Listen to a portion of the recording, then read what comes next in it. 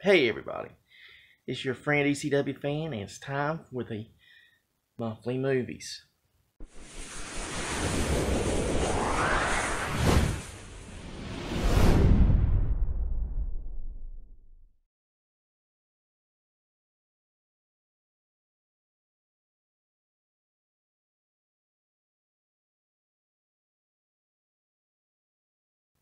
Hey guys, now we're getting to the action, sci-fi, stuff like that.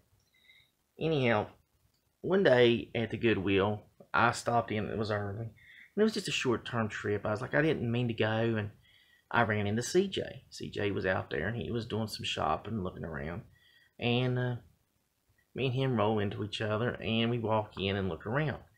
So I found two Blu-rays with Liam Neeson. I find the 18, which I may have showed off before, and I find Taken. So both Liam Neeson hits, and this is the extended cut of Taken. So this is kind of cool. I may have showed these off, and I don't think I have. I think it was in a other volume that wasn't a monthly pickups. Now moving on, there was some nice movies I picked up, and one of these is one that I've been looking for. It's a sci-fi horror type film. It's called Annihilation with Natalie Portman, and it was on this 3-disc set for I think $3.75 at Walmart.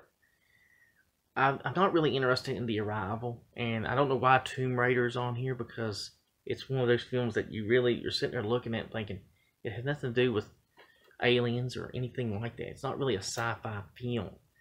But Annihilation is one I've been wanting to watch. And it's got an interesting premise. It's an interesting horror film. They say there's some spots in that with some creatures that is spooky as hell. I picked up Prisoners of Ghostland at a pawn shop, and I love the back of this. It says, "If you're a fan of bold and outrageous, get on board and hold the F on." Yeah, that's the Nick Cage's direct-to-DVD classics. And Prisoners of Ghostland. I gotta watch this. It seems interesting, it seems interesting. It's got Nicolas Cage and somebody from the Rob Zombie films. I can't think of his name. Now, here's one I've been wanting to get, and I thought I had it in my collection, but I didn't. It is a King Kong.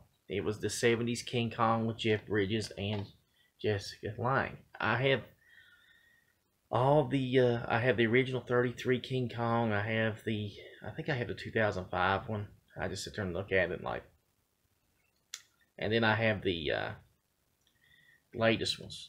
So I decided to get this 70s classic because I like it really a lot. And there's actually two covers. There's that one and there's the back cover. And I actually like the front cover best. I like the front cover because it's got a nice homage cover to the past.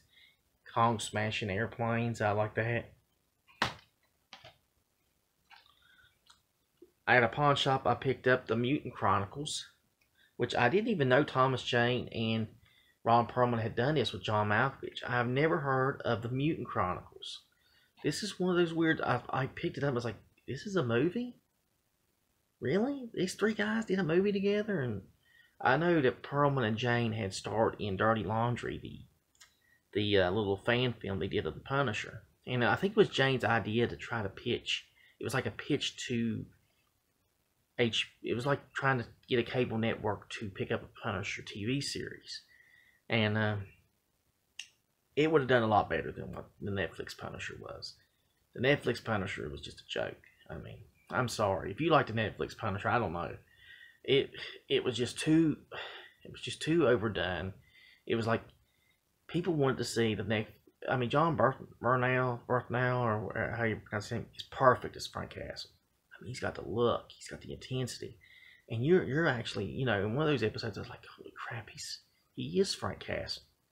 Well, you don't let him be Frank Castle. You send him on pitch errands, like Frank goes and plays with Microchip's family for so many episodes. I'm like, God, I was like, son of a bee, what is wrong with this damn series? I said, what are you doing? and I don't know if Marvel, Marvel's got the rights. I don't know if they'll do the Punisher series or not. People want them to, but there's a whole controversy with the Punisher symbol, and it's like, I don't know if we'll get that or not. It's just a joke. People want a good Punisher series. They want him to be like him reading off Punisher War Journal, and him going in and killing mobsters. They want a type of Warzone with a good story involved. I don't want craven ultra violence like Warzone. I just want a good Punisher series. Nothing like the joke that you've done. That's my end of my rant. I picked up 2010 at a. Where did I pick this up? Oh yeah, the flea market with that guy with the Wings series, and I've got 2001: A Space Odyssey, I believe. No, I don't. I don't have that one. He had it, but the disc was in bad shape, and I wouldn't take a shot on it. So I decided to get 2010, the year we make contact, which was a sequel. Gotta get the Punisher out of my mind. Just the anger. How can you screw up the Punisher? The series has enough depth to write itself. You could adapt a bunch of the Chuck Dixon stuff and go from there. But I don't think we'll see it. It's like Hellblazer. Why can't we get a good Hellblazer series? Well, at a pawn shop, I picked up a 5-film collection of Wesley Snipes. And this had Demolition Man and U.S. Marshals, which I wanted. These two were the ones I really wanted. And I was happy. I'll watch Passenger 57 and Murder at 1600 and Boiling Point at some point. Because Dennis Hopper's in Boiling Point. So that sounds pretty interesting. All the discs are there. It's in perfect shape. So it looks like a pretty good film. At that same Goodwill where I picked up Love American Style, I picked up The Deer Hunter. The Deer Hunter. Oh yeah. That's a nice one. This was a classic for the director, for the fact that the director who did The Deer Hunter that won 5 Oscars got such power in Hollywood. Because you're a director, you just come off writing and directing one of the biggest hit films that just won 5 Oscars. You have basically a blank check, and this is what a studio did. This director would go on to do Heaven's Gate. And Heaven's Gate is one of the most terrible movies that was ever made. It was 1980 and it lasted like 3.5 to 4 hours. Well, he shot so much footage, the film was actually 6 to 7 hours before the studio cut it down. And even then, it's just so long. He shot thousands of hours of bit footage. It's just crazy. And the film, it ruined the studio. And after this, the whole director having all this power pretty much eased out of the Hollywood system due to that. At that pawn shop that I picked up 75-cent movies, this was the last one, and it's Sean Connery and Outland, which I believe someone said this is almost like a Wyatt Earp, Marshall Dillon type story, which is set in space with a cop like Sean Connery on a space station. So it's like a sci-fi western from what they're saying. Now this one I had to pay the $1 for because it had two big action films. It had Universal Soldier, which I have on Blu-ray, and it had Lockup with Stallone, and I needed Lockup. So this gave, I picked up 2 nice Stallone films during the month, Demolition Man and Lockup. And I'm still working my way through these films, to get his good action films. I need Cliffhanger. I think I need one more. And I may have showed this off in an earlier volume, but I believe this come along in August. And this one was one of those that I picked up, and this was a nice one. It is Monster Squad. The Monster Squad. And this is a nice little series, nice little movie. Not a series, movie. And it's a sad, I always see that scene with Frankenstein and that little girl, and the little girl reminds me of my niece. Don't go, Frankenstein. Oh, I was like, oh man. Just get you away. So this one came from the at Goodwill with the Love American Style, and the other one it is Rumble in the Bronx and the Corruptor. I picked this one up, and I've been wanting Rumble in the Bronx because this is one of Jackie Chan's, one of my favorite ones. The scene with the building collapsing on him is probably one of the coolest scenes. And Jackie Chan, become known for doing his own stunts. He would, it showed him diving off buildings, and I think he actually hurt his foot in this movie. He broke his ankle, and he actually continued doing the stunts. He just had to wear a fake medical boot. That tells you the toughness that Jackie Chan has to actually keep doing his own stunts. And the last one I picked up at that Goodwill was Close Encounters of the Third Kind. And every time I look at this movie, I always think about Weird Al's. This means something. Yes, this means something. It's a nice little sci-fi film. And finally, one of the last... Oh, no, I'm not done yet with action. I picked up Harrison Ford in The Fugitive.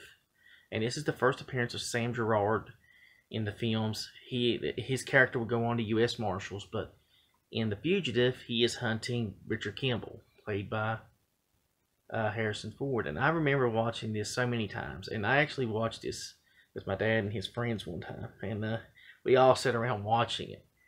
And we had rented it back when movie stores was... Because we went to a movie place, and we come back to the motel, and we was like, what do we want to rent? And we all was like, let's rent The Fugitive.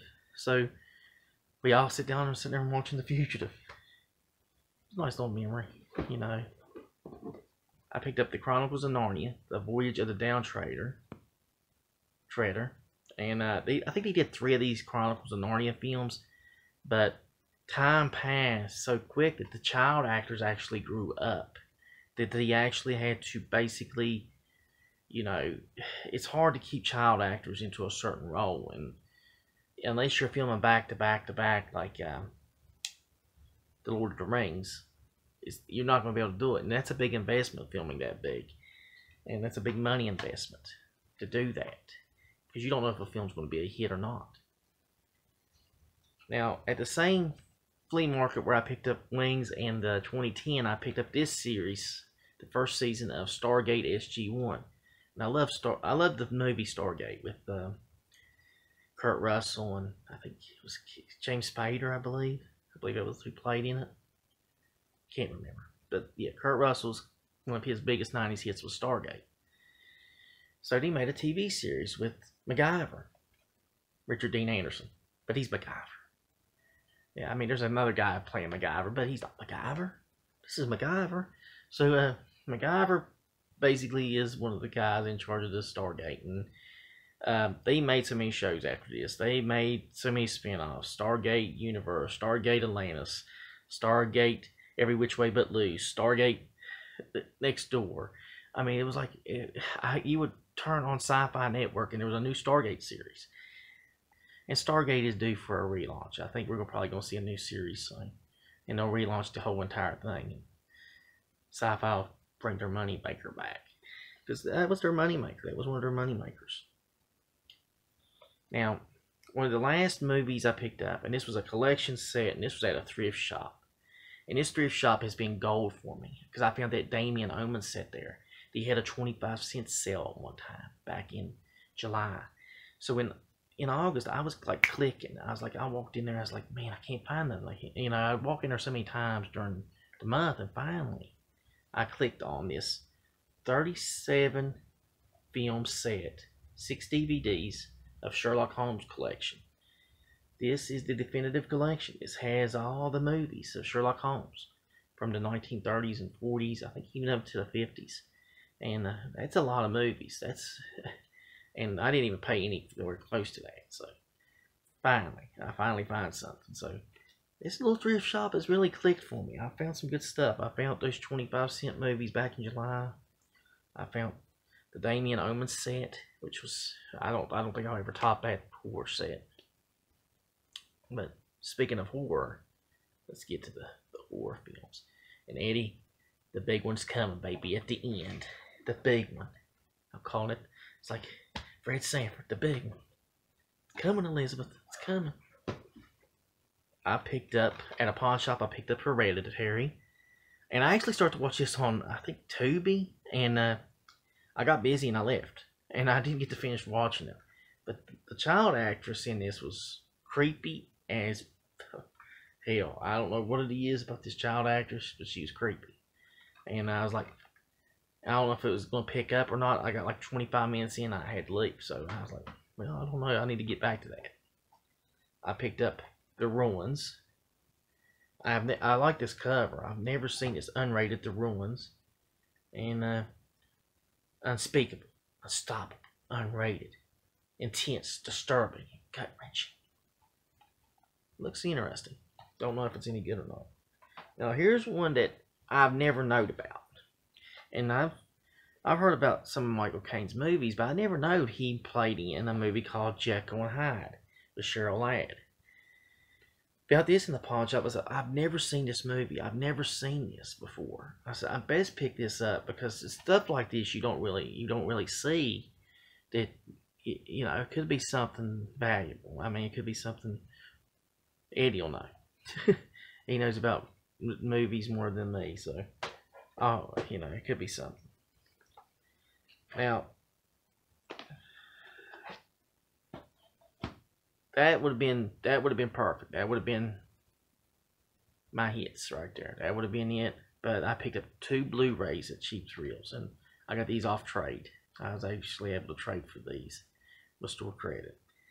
I picked up Return of the Living Dead on Blu-ray, and this is the 80s classic, the punk rock Return of the Living Dead on Blu-ray. And I really love this. I love this cover, man. Look at that. And actor Kalaga, I think it's how his name was pronounced. This guy right here, he passed away in, I think, a couple days before I picked this up, and there it is. There it is in Blu-ray. I was like, man, that's nice. Somebody just turned this in. So the guy said, I knew that wasn't going to last long. He said, I knew that wasn't going to last long. Somebody was going to pick that up. But then it was this next find on Blu-ray that really, I've got to get it. I know I'm gonna be stunned because I've heard this film is this film has a reputation that countries banned it. The country it was shot in actually thought these actors had died. He thought it was real, and they was going to try to direct her for murder, and he had to appear and tell them, hey, no, it's a movie, it's a fake. Well, I can't show. I'm gonna have to cover most of it. It is Cannibal Holocaust. Cannibal Holocaust. So I'm trying to cover it so I don't, so nothing happens to me on YouTube. But yeah, it's Cannibal Holocaust. This is a movie you could just sit and watch with the entire family. Just sit down and watch some Cannibal Holocaust. And this comes with a book and it's on Blu-ray. It comes with a special DVD set. It comes with a CD. It comes with a CD. And this one, the one that goes all the way. I can't show any of this, but it's got the book, Cannibal Holocaust. Yeah. And it's just wild, man, that he would make a movie like this. But I plan to watch it soon. I couldn't watch it because my niece was up. There's no way. I was going to watch this with nobody around because this would have really gave anybody nightmares. I'm shocked I picked it up, but I was like, I need to get this. I need to get this movie. It looks unique. It looks insane. It could be the most insane movie I've ever picked up.